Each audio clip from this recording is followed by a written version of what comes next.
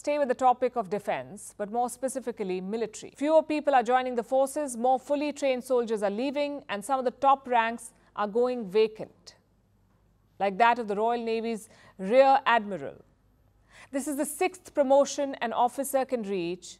It is 2 promotions away from becoming Admiral, the highest rank in the Navy. So being Rear-Admiral is a big deal. You're responsible for elite operations, for managing the nation's nuclear deterrent, basically highly classified projects. That's what you do, that require a certain amount of stealth.